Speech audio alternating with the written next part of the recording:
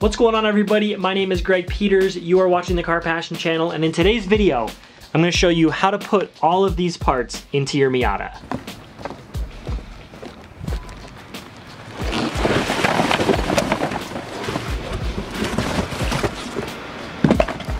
Alright, so if you did enjoy this video, if you did learn something, don't forget to smash that like button, subscribe if you are new, and I'll catch you in the next one. Peace out. If only it was that easy. Well, I guess if it was that easy, I wouldn't have a YouTube channel. So get ready to learn how to actually install all of these parts into your Miata.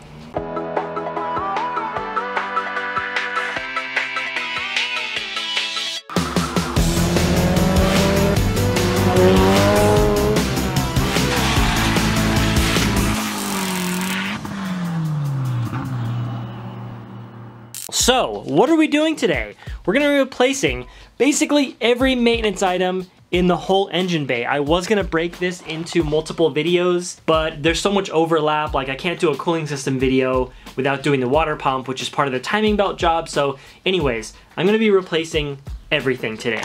I'm talking water pump, cooling hoses, timing belt kit.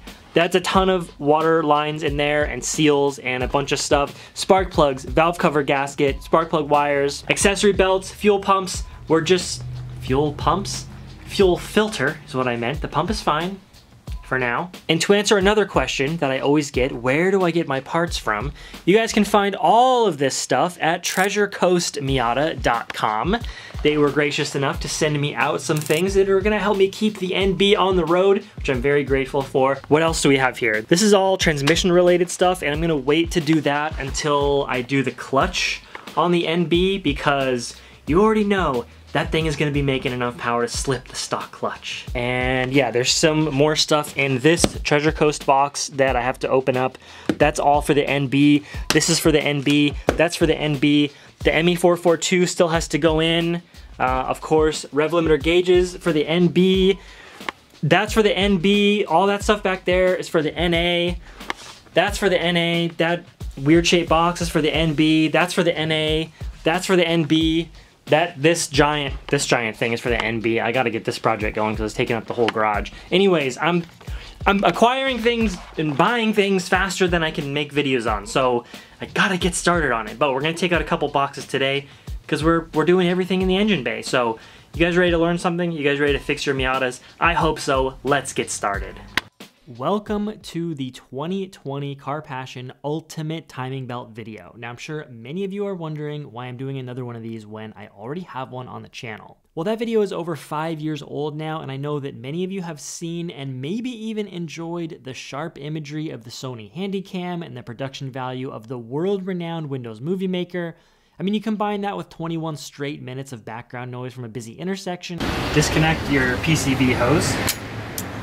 Let's just say the channel has come a long way since 2015, and I think this staple maintenance video deserves a remake. Plus, this is on an NB, and although it's mostly the same, I've still had many requests for it, and I'll be tackling way more jobs in this video anyways, including cooling hoses, fuel filter, shifter rebuild, ignition, and more. So, strap in, buckle up, and let's jump into it. If you're tackling all or most of the jobs that I'm doing in this video, your best friend here is gonna be to get as much stuff out of the way as possible. So drop that splash guard with a couple 10mm bolts, and then drain the oil out of the pan and drain the coolant from the radiator. You're gonna wanna remove that radiator cap also, and then it will just explode out. Make sure you have a large enough receptacle to catch everything.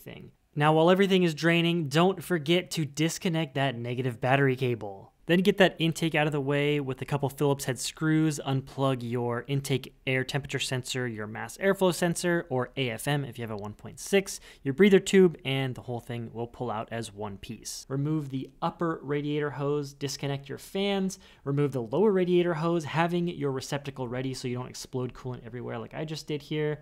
Remove the upper radiator brackets, and then this thing can just pull right out. Don't forget about the little rubber grommets that sit below the radiator. They will fall out at will and just roll away. You're gonna have to put those back in when you reinstall the radiator. And look at how much space we've already generated in just a few minutes. Now is also a good time to start taking some pictures with your phone. As much as you think you're gonna remember how everything goes back together, you're probably gonna forget some things if this is your first time. So that's always a good idea.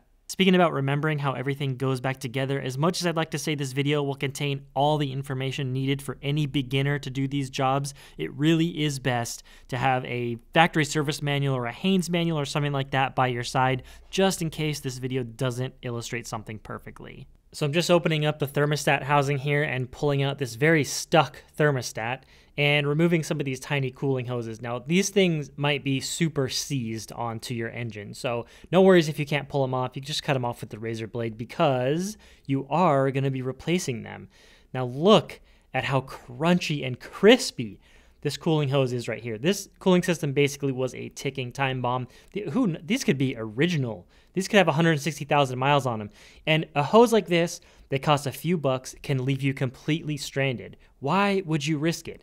And lucky for you, Treasure Coast Miata sells these hoses in complete kits. So you just tell them what kit you want and you know you're getting all the right parts guaranteed. Now, as we go towards the back of the engine, these hoses get more and more tricky. You'll see I'm going to remove this one here with one of my favorite tools, the hose persuader, we'll call it. I'll link that down below. That thing is totally epic. It'll get pretty much any hose off with ease. Now, coming back here to the oil cooler, oil warmer, whatever you'd like to call it, it's pretty hard to get to from the top or the bottom, but if you remove what's called the intake manifold brace, and that's held in with just two 14mm bolts on the top and then one more 14mm that sits just behind the alternator on the bottom.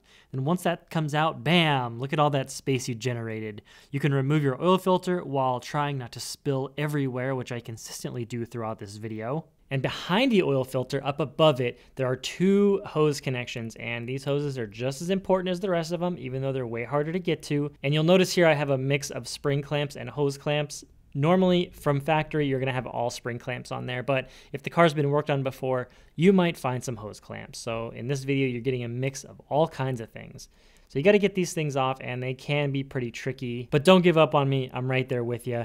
Once you get those off, you come around to the back of the engine, and this is pretty hard to see, but there's just one hose back there, and that one goes up to the oil warmer as well. Next, I'll remove the heater core hoses. This is pretty straightforward. If they are stuck, again, you can cut them off with a razor blade. You can see here, this thing is absolutely crusted out. You don't want to use any crushing force to remove the hoses off the hard lines that come from the firewall. Those are pretty easy to damage, easier to damage on the NAs, but the NBs are still susceptible to crushing if you get too aggressive with it. Remove your lower radiator hose, and then you can see there's this hard line that goes back from the heater core hoses up to this mixing manifold that sits behind the power steering pump. Now that tube is actually bolted to the exhaust manifold, and you don't have to remove it to do this job. I am going to unbolt the power steering pump to gain access to that, and it's just going to make this whole area a lot easier to work with. But before loosening the accessory belts to get to the power steering pump, loosen these three 10mm bolts that hold the water pump pulley on, because they're really hard to get loose once you remove the accessory belts. Now, I'm not going to fully remove the power steering pump to where I need to disconnect the lines. I'm just going to unbolt it to get it out of the way. So the first part is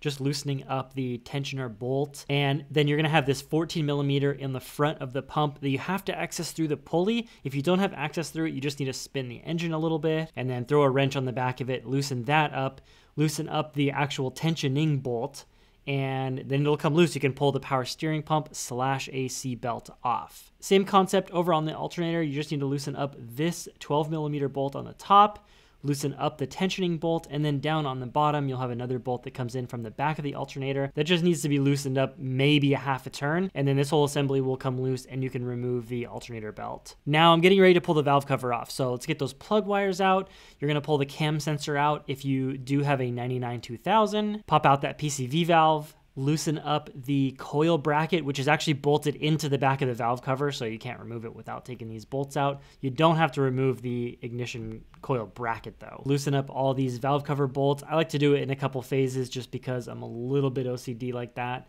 And then that's it. You can pull your valve cover off. Now, I really want to get all of this harness stuff completely out of the way, just out of my hair. There's just so much going on here with the NBs, at least compared to the NAs. So you have some brackets here. If you pull the 10mm bolts out from the upper timing cover, that pretty much holds this entire harness in place. And then you just unplug everything and you can pull it out of the way. Next up, remove the water pump pulley, and then you'll have 4 10mm bolts on the harmonic damper. Go ahead and loosen those up and you will be able to remove that completely. Now, prepare yourself for a battle of unknown proportions, because sometimes this crank bolt is pretty easy to get off and sometimes it is very not easy to get off. So I was trying to use a ratchet here with a jack handle on it, and I got it.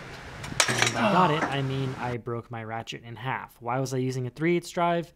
Because I was too lazy to pull the sway bar off. So don't be me. Just unbolt the 4 bolts that drop the sway bar. You can get a 1/2-inch drive ratchet and a big ol' persuader on there like this.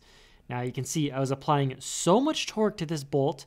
Mind you, the car is in 5th gear, so the engine has the least amount of leverage against the tires. My girlfriend is in the car with the brakes fully depressed, e-brake fully pulled, and it's taken so much torque that it's trying to pull the car out of the jack stands. So be mindful of that. We actually ended up putting the car on the ground, chalking the wheels.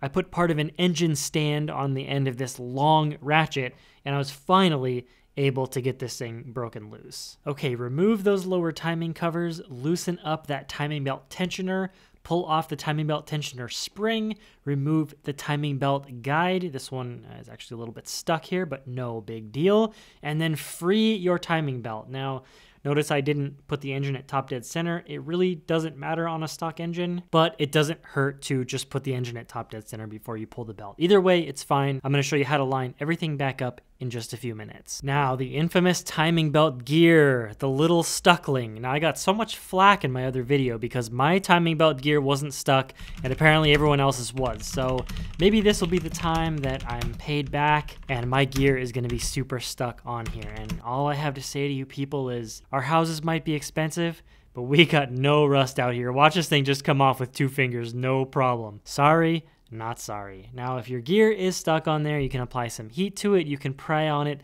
lightly with the pry bar, not enough to break your oil pump, but you can get some even pressure on the left and right sides and pry it off, you know. Next, the front crank seal has to come out. Now I just use a 90-degree pick and pretty much stick it into the seal and hook onto it and pull it out. It's very straightforward. It can be a little bit stuck, so it might take some force.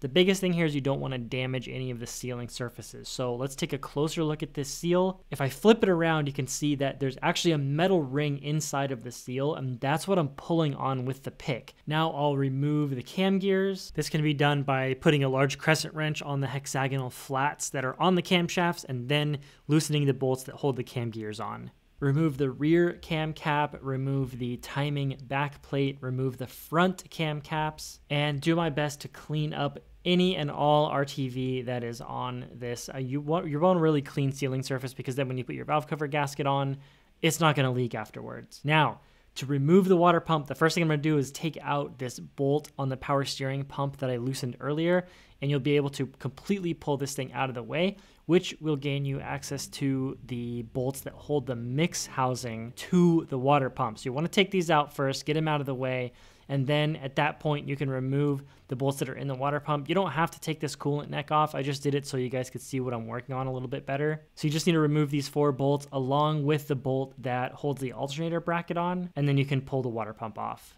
Just a quick note here, now that we have both water pumps next to each other, you always want to go for that 3D cast impeller style water pump, not the cheap stamped steel that you find at AutoZone. That's exactly what came off the car. You can see the design difference between the two here, and the cast impeller is just a much better quality unit. It's made by Gates. It's the one that comes with the Treasure Coast kit, and the cost difference is minimal, if anything. Now we're almost in a state of full disassembly here. The last thing is to get the mixing manifold off the engine, and then you'll have access to that O-ring that's left over. Now listen, the O-rings on some of your guys' Miatas are in this crusty, dusty condition, just ready to explode off and leave you stranded on the side of the road. So you need to get on this job. Now that everything's fully disassembled, you have to do the dirty work of cleaning all of the sealing surfaces. It's got to be done. The better job you do, the better this stuff is going to seal, and you're not going to have any leaks. Now, there are several techniques. Oftentimes, the plastic razor blade does work wonders. I'll link down below the one that I'm using here. Sometimes you need to give it some scrubbing with various brushes or use some solvents. Another method I've used, and I've never had anything leak doing this, but you know, if it seems sketchy to you, obviously don't do it, is to take some 220, 320 grit sandpaper on a very flat piece of wood and run your part over it. Obviously, this is only for flat parts, but it does a very good job at cleaning everything off and making sure that you have a perfectly flat sealing surface. If you've made it this far, congratulations. We're officially at the halfway mark, and it's time to start bolting on all of this brand new stuff. The car is gonna run so nice and smooth when all this stuff is finished.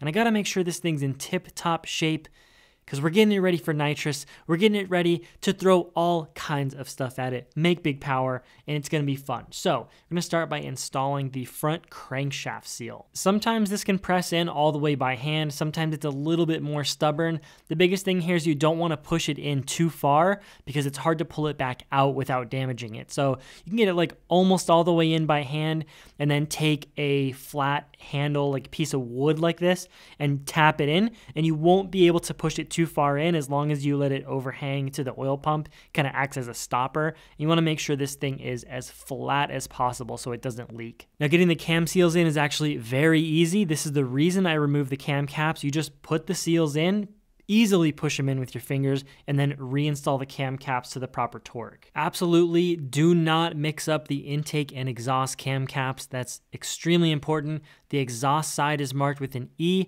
and the intake side is marked with an I. Now the proper torque here is 100 to 125 inch-pounds. Not foot-pounds, that's inch-pounds of torque, 8 to 10 foot-pounds. Get that rear cam cap reinstalled in the same fashion, and it's time to install the cam gears. Now, the cam gears are identical. You can switch them between the intake and exhaust, and it doesn't matter. But what does matter is how you put them on each cam. It's very easy to remember. The locating pin on the cam has to point to the letter on the cam gear based on which cam it is. So on the exhaust cam, the pin will always face the E. On the intake cam, the pin will always face the I.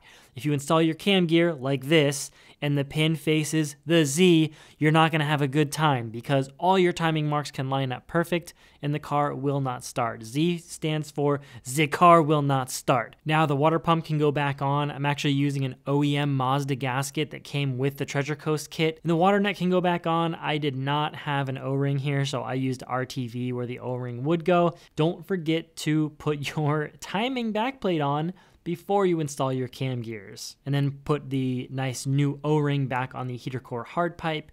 Put the mixing manifold onto that O-ring, and then you'll kind of have to hold onto that thing, slip the gasket into place, get the bolts started, and once those are started, it'll be easy to just tighten them down. Now, the coolant hoses that go on the side of the engine, very difficult to film the actual install of these things, but it's pretty intuitive where they go based on their shape, and you just slip them onto the ports and tighten them down. Okay, let's get that alternator bracket tightened back up. We're gonna put the timing belt idler pulley on. You can fully tighten that down. The timing belt tensioner, you can install it, but you just wanna make that bolt finger tight to where the tensioner itself can still slide back and forth. Next, put the key back in the crankshaft. Note that there is a correct way to install this. If you put it on wrong, you won't be able to get the crank gear on. So if it slides on like this, then you're good. Put your timing belt guide on, and next comes the part that everyone is afraid of, but don't worry, Miata Dad is here to talk you through the process. It is not very difficult. Of course, there are 100 different ways to do this, but this way here I think is pretty beginner friendly. The first thing I do here is rotate the crankshaft about a half a tooth counterclockwise. And then I'm gonna set up the trifecta of awesomeness to lock these cams at top dead center. That's the I on the intake cam facing up and the E on the exhaust cam facing up, a 12 o'clock position. Now put the belt on the crankshaft and the exhaust cam gear. Now the reason I rotated the crankshaft slightly counterclockwise is so there's a little bit of slack between the crank and the exhaust cam gear. Once you have the belt on the exhaust cam gear, you can rotate the crank clockwise, which will then tighten up that slack and give you a little extra slack over on your left side, which you'll need it in just a second. And then you can zip tie the belt to the exhaust cam gear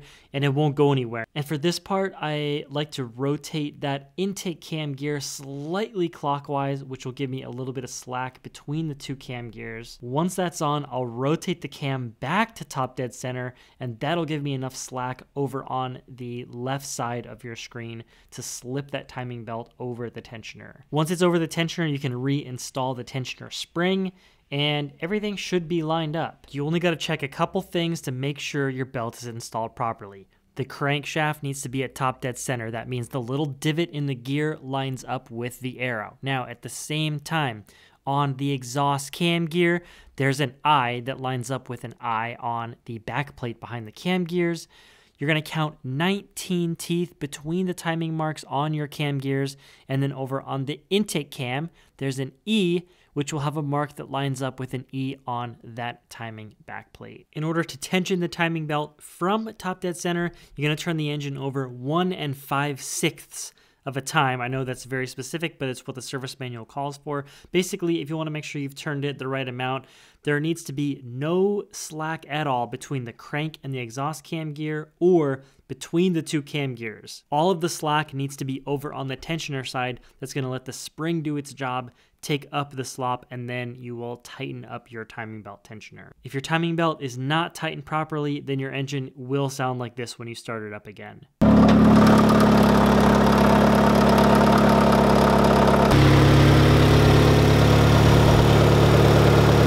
All right, let's get these lower timing covers put back on, and you can put the upper timing cover in place, but don't put the bolts in yet because of all those little brackets that hold the wiring clips on. For the trigger wheel, do not put this thing on backwards. You can see in the center, part of it sticks up. That part goes towards the harmonic balancer. And put your balancer on for 10mm bolts. And for the water pump pulley, you can just thread those bolts in. You're not going to be able to fully tighten them until you put the belt on, which you can do next. After you get this all tensioned up and tightened down, then you can tighten the 10mm bolts. Don't forget those things. Next, put your power steering belt on and reassemble that tensioner in the reverse order. Now look at this, thing's coming together nice. The whole front of the engine's pretty much done now. Next up is going to be the valve cover gasket. Now, I don't know who decided to RTV this entire gasket on, but I really don't recommend it. So you got to clean all this out if this is the case on your car. I do not use any RTV on the valve cover gasket except, of course, on the cam caps. There are 6 different locations that you need to put RTV in order to stop oil from leaking out of those places. And drop that valve cover back on, then tighten up those bolts in sequence to 75 inch-pounds. All right, let's get this ignition system put back together. Now, if your plugs and wires are old, it can lead to hesitation, worsened fuel economy, loss of power, and it's a relatively cheap thing to replace. My spark plug of choice here are the BKR6Es. They're only about $10, and in my opinion, you don't need anything more expensive than that. I run the BKR7Es on my 400 horsepower car, and I've never had any problem with them. The spark plug wires, I don't really like to cheap out on those. I go for the NGK Blues, and you want to make sure those are in the right order or else the car will not fire up properly. You can pause the video here if you need to check out how they go back in. Let's hop back here to the heater core hoses. Now, if the hard lines coming out of your firewall are crushed, like one of mine is here, you can use a 10 or a 9mm socket, whatever fits best, to kind of round that out. If they're crushed bad enough, even a brand new hose will leak there, so you want to make sure that's in relatively good shape before you get your heater core hoses back on. Now I'm just buttoning up the last small water line here and dropping that thermostat into place. Now the side with the spring is going to go towards the engine, and the little bypass valve, you want to make sure that's at the 12 o'clock position before you finish putting your housing back together. Now you can swing that wiring harness back across the front of the engine and get everything plugged in. Now all the plugs pretty much are different shapes here, so you really can't mess this up. Plus, based on the lengths, you'll just see where everything goes. If you did remove this ground on top of your throttle body, make sure you don't forget that. That is a very important ground. Once that's all done, you can drop your radiator back in and fasten those upper brackets. Install your lower radiator hose, hop back up to the top and get that upper radiator hose put back on. Put your intake system back in. Of course, don't forget the mass airflow sensor plug and intake temperature sensor plug. And this thing's pretty much ready to fire up. Don't forget to put oil and coolant in, of course. While I have it sitting here, I know it's lost its fuel pressure. I'm gonna go ahead and replace this fuel filter.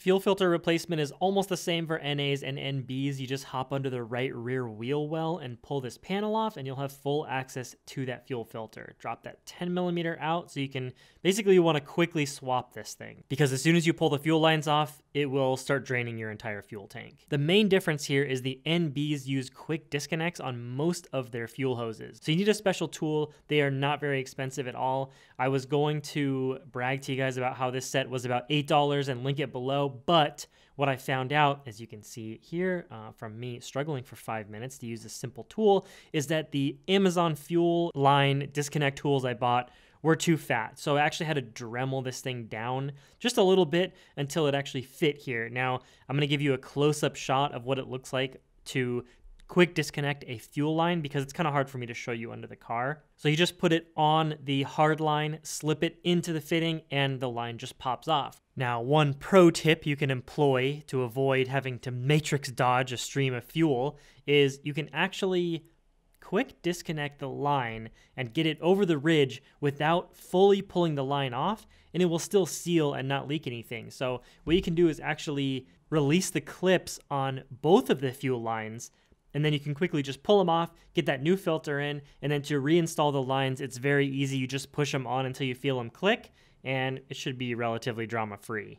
After you get that in, just reinstall your panel, and what I always love doing is pulling the old fuel filter off and pouring the excess fuel out of it backwards to see how much debris and just nasty stuff is in there. Check this out, look how brown that is. So I am glad that I replaced this thing. And if you don't know the history on your fuel filter, it's not a bad idea to change yours. Now we can start buttoning things up. We're gonna get that oil filter in place, get some oil in this engine, fill the cooling system up all the way to the top, make sure your overflow tank is at the right level, and then just go ahead and start the car up and let it warm up with the nose up in the air. That's gonna help any air bubbles that are in the cooling system make it to the top. It's probably gonna drink some coolant when you fire it up, so keep an eye on that level and add as necessary.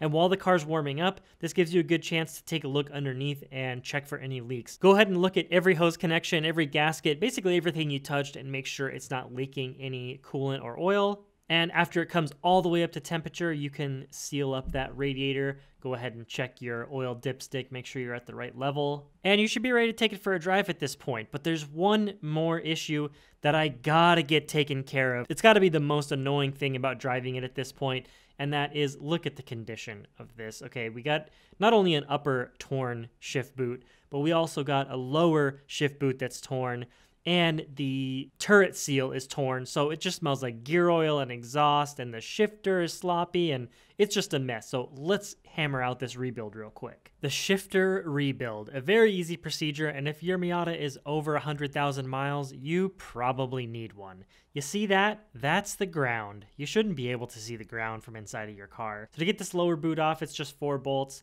You can pull it out. And the turret sealing plate also not in very good shape. There is just delicious gear oil everywhere, which smells nice, and is accelerated into the car via the air going underneath, which is also heated up by that exhaust system. This thing's a heater, whether you want it to be or not. 3 10mm bolts, and you'll be able to pull out the whole shifter assembly. If you have an early 5-speed, you will not need to worry about this part right here because you only have 1 pin, but the late 5-speeds have the dual guide pins, which I think leads to a better shifter feel. They are pressed in pretty hard, but a pro tip for getting these out is just using a box end wrench. I'm using a 12mm and a vice grip. You don't need to push it all the way out, just enough to get it nearly flush and far enough to get those lower rings out of the shifter turret. You'll need to suck out all that old fluid as well. The OEM shifter bushing just pops off of the tip of the shifter. You might be able to slide this upper turret plate off, but if your rubber was as hard as mine, you're gonna have a difficult time with that. I actually had to razor blade until the opening was large enough to slide off the shifter. Now, this OEM shifter rebuild kit also came from Treasure Coast Miata. To get started, just drop in that wavy washer and then follow it by this black bushing. Make sure the divots actually line up with those pins. Once those 2 pieces are in, you can push the guide pins back into the turret, which you can either use a chisel and a hammer for like this, or use a vice grip and a rag to just squeeze that the last bit of the way in there. The upper part of the shifter also has a metal wavy washer with these teeth on it and an upper bushing. that just clicks into place like that and then slides onto the shifter. You'll want to put some kind of lubricant on the shifter to slide this boot over it. That goes all the way down. Make sure the cutaways in this bushing line up with the grooves in the shifter. Push the lower shift boot onto the shifter, but not all the way down, just to the base. Fill your turret back up with fluid. I think the right amount is about 75 cc's, but I just fill it until the fluid level goes just over where the shifter base sits. I am modifying the OEM shifter rebuild kit slightly by using this MiataRoadster Delrin shifter bushing. So I just take this and drop it into place inside the turret, drop that shifter back into place, tighten up those 10mm bolts. Then you can tighten down your new lower shift boot. If you're like me and had a ripped upper shift boot, that's also very easy to replace, starting with just 4 Phillips head screws. Pull this out. It's got a little plastic piece that holds everything in place. The factory shift boot just pulls off of this thing. I got a new shift boot from Redline Goods. I bought a bunch of boots from these guys and they're always really good quality. Highly recommended. Now this thing is looking pretty fresh, all put back together, but you OGs already know what's next. It's the almighty, all-powerful ball cock shank washer. This is available in the racing aisle of Home Depot, and it gives the shifter a bit of a cleaner look. The final and most difficult decision of the day is going to be which shift knob I want to run on here. I still got the factory knob, but I kind of want to spruce it up. So I got this Nismo knob, I got my Form Function Wood PewDiePie knob, but I think I'll go for something classy and just leave this Tomei shift knob on here. And look at that. It's just beautiful. But more importantly, it feels excellent after the rebuild. Okay, trust me, of all the people out there, I know when you first get your Miata, the only thing you're thinking about is mods and more power. But if you just hunker down and get your maintenance done, do your timing belt kit, especially if you don't know the history of the maintenance on the car, it's going to pay dividends, okay? It's going to pay off in the end. You're going to feel so much better about your car. You don't want to get stranded over some stupid cheap coolant hose that busted. You don't want to be 20, 30, 40 horsepower down just because your timing was off by a couple teeth. It's not a good place to be. So if you enjoyed the 2020 rendition of Car Passion's Ultimate Timing Belt Guide, NB style, don't forget to smash that like button, subscribe if you are new, and check out Treasure Coast Miata. They got you covered for everything you could possibly need. I will see you in the next one. Peace out.